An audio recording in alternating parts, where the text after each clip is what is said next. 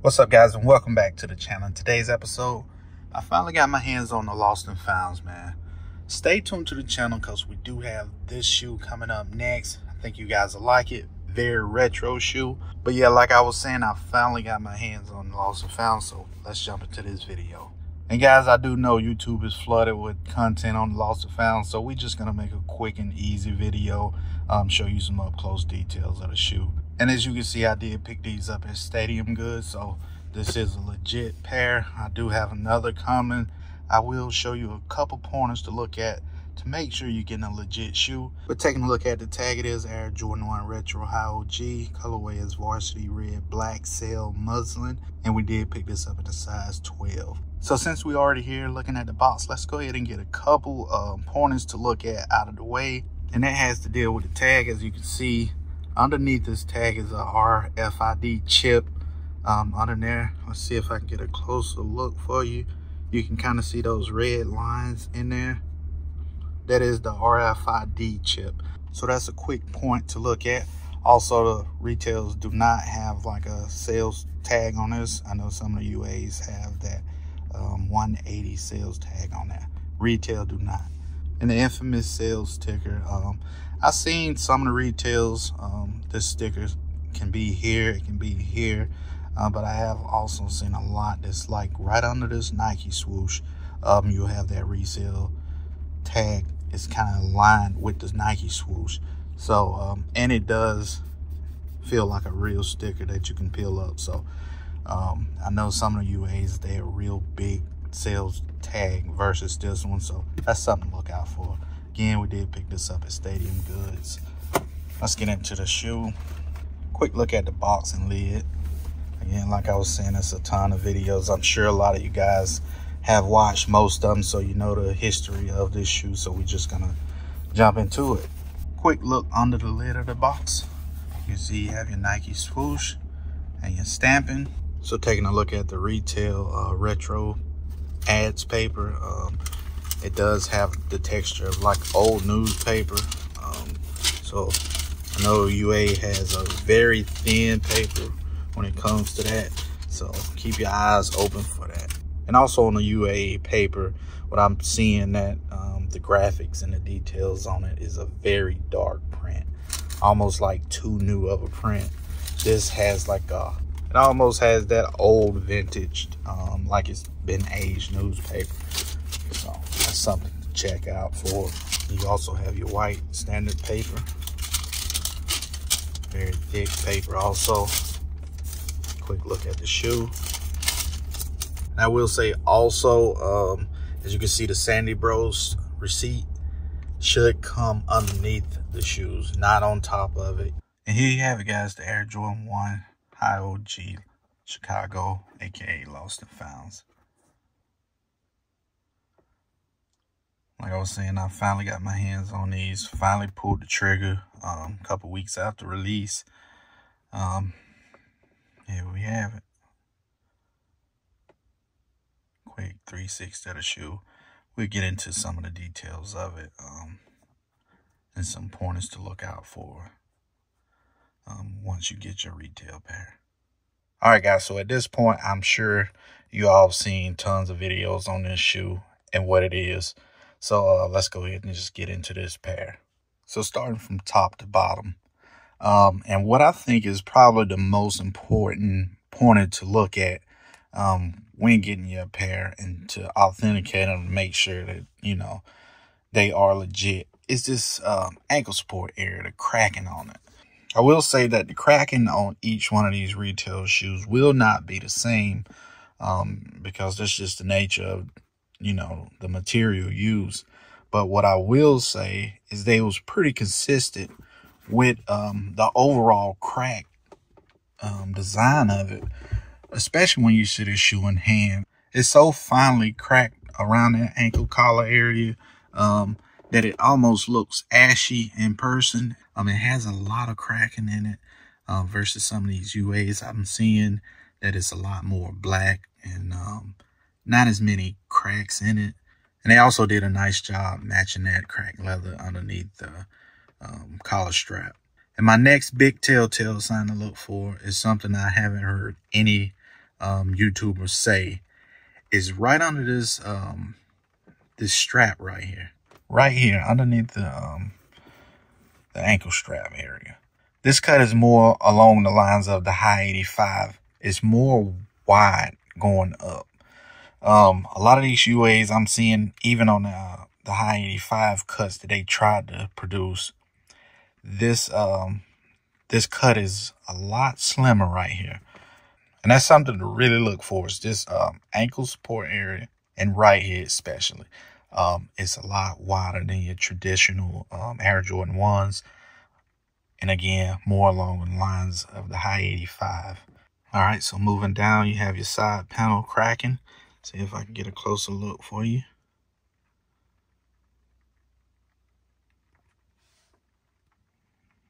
I have that varsity red leather. And the thing about this leather is it's smooth, almost like a matte finish leather. It's not that high gloss. The leather texture and quality of it is that type of leather that if you rub it in the same spot over and over, it's going to get that shiny texture to it. That's what this leather is. Taking a look at your Nike swoosh, it is an oversized swoosh. Should come up close to this eyelet section. Not much space between that. I have seen some UA shoes have the standard traditional Air Jordan 1 smaller Nike swoosh right here. Comes nowhere near that. So yeah, guys, I'm just giving you a quick rundown of what you can look out for. Also in this area at the mudguard strap, your stitching should come slightly in a U shape, also like the high 85 cuts. Take a quick look at that toe box. Nice shape to it.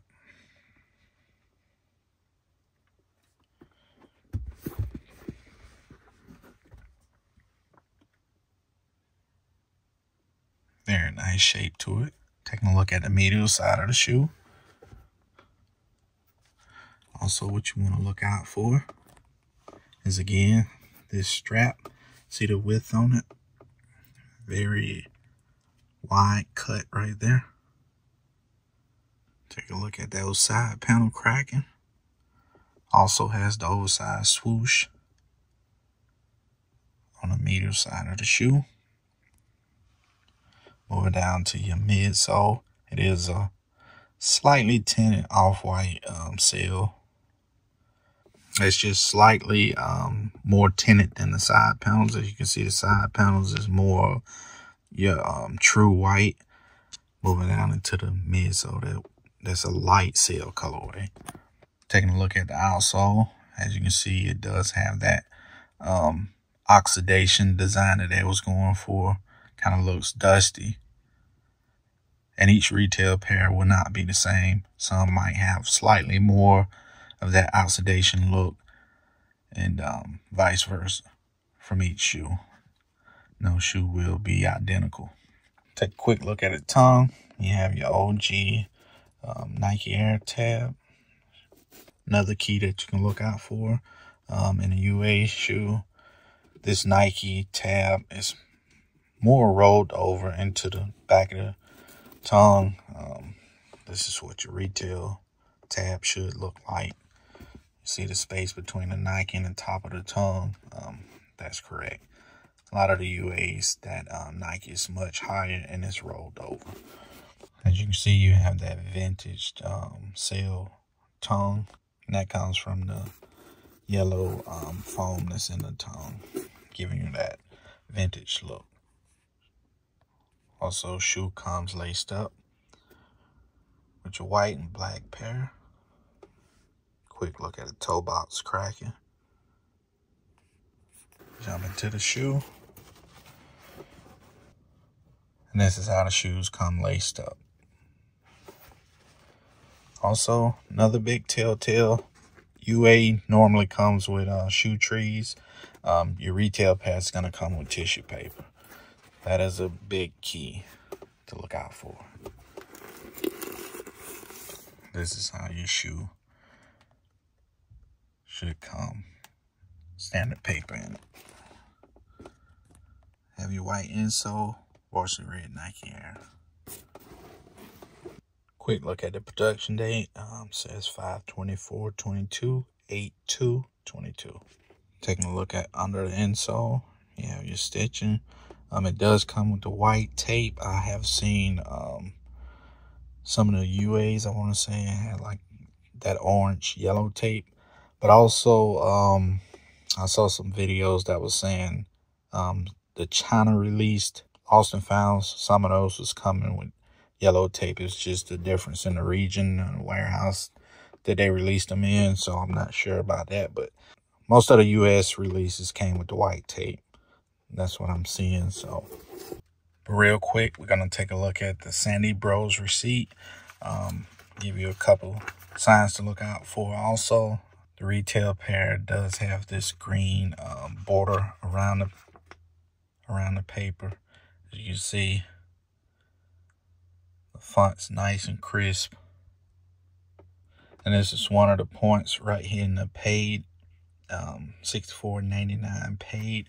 What you want to look for, what I've seen and tried to discern from, the fake receipts that's out there, and I haven't heard many reviewers kind of say this, but if you could look at the border around the paid, this black box, it should be very defined. As you can see, it has no like runoff into it. Some of UAs I've seen it kind of smears into each other. So it's something to look for. Also, on the back of the retail receipt is white. Some of UA, it's just the same color as yellow. So that's another big key. It's a white on the back of the retail. But I will say, stay tuned to the channel because I will have another shoe coming in that we're going to match up against this, and I can kind of break down the differences better in detail with the second pair versus this retail pair. And I think it might get interesting. So stay tuned to the channel for that. But let's take a quick look at my other shoe and get you guys out of here. All right, so taking a look at my right shoe. Same nice quality, nice shape on the toe box. It also still has the Stadium Goods tag on it. If you want to check that out. It says, please inspect before removing this tag. All claims null and void once removed. Yeah, man, finally getting this shoe in hand. I'm digging it, man. And I also just like the vintage look of it.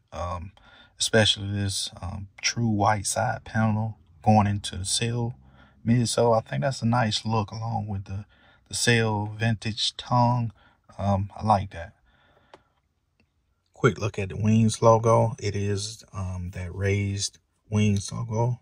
And I have seen some UAs that it comes out a little smaller, a little more glossier. This is much more a matte finish. Nice feel to it. Try to give you a back shot of the heel support cracking. As you can see, this pair is pretty consistent between the left and right shoe with the cracked leather.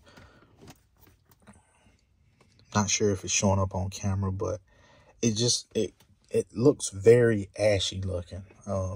And I think the cracks are more like refined versus like defined. And to the touch, it has like a soft feel to it, but you can feel that, and it will flake off over time. That's what they was going for with this vintage design, and the whole meaning of the shoe. You know how the older Jordan will flake after time, these will also, because it has that feel to it. But yeah, again, this is one of the, if not the most telltale sign to it. A lot of UAs is very dark, minimum crack, and this one has a ton of cracking in it. So taking a look at the outsole of the other shoe, like I was saying, the oxidation on the outsole does vary between shoes. No pair will be identical. Go ahead and give you a look at both shoes. As you can see, more oxidation on the right shoe versus the left. And what I was seeing in some UA shoes, that they just went overboard with the oxidation on both shoes. But yeah, guys, that's what I had for you today. Quick video on this lost and found. So, just giving you a couple pointers to look out for if you're gonna try to get this shoe in the resale market. Things that you can look for to make sure you're getting an authentic pair. And, because these things, they're going up in price. So you want to make sure that you're getting what you paid for. And my thoughts on this shoe, for what I paid for it, was it worth it? I would say it was. I'm pleased with this pair. Came out, I think they came out good. I don't see any flaws on this shoe. I like the overall shoe, from the toe box to just the materials. And this is my first Air Jordan 1 Chicago, and I'm really liking this shoe. So yeah, no regrets on what I paid for this shoe. What I would say, if you're interested in picking this up in the resale market, just watch it. I know right now it's close to Christmas, so I can see those prices going up because people want to purchase this shoe. So it might not be the best time right now to pull the trigger. And of course, we got tax season right around the corner after Christmas, so I can see these kind of still rising in price because, people, getting their refund back, so they have a little extra cash to spend. So you might be able to find a slight lull, in January, somewhere around there. Do these kind of go down a little bit? I'm not sure on that, but that's just going to be an individual decision on, what you got going on. I wouldn't tell anybody to jump out the window for these. So I can't really just speak on it. I can just speak on the quality of the shoe and what I feel about it. Are these the shoe of the year for me? Stay tuned to the channel because I got something that I think might beat this shoe. And I should be working on that either today or tomorrow. Try to get that up for you. I got, and I also have this shoe coming up next. So again, stay tuned to the channel. Hit that subscribe button so you don't miss out on that video. And also we'll have my top 10 to 15 pickups of 2022. So don't miss out on that content coming. I appreciate y'all coming through to take a quick look at the Air Jordan 1 Lost and Founds. Finally got my hands on them. Hey, till the next time, peace.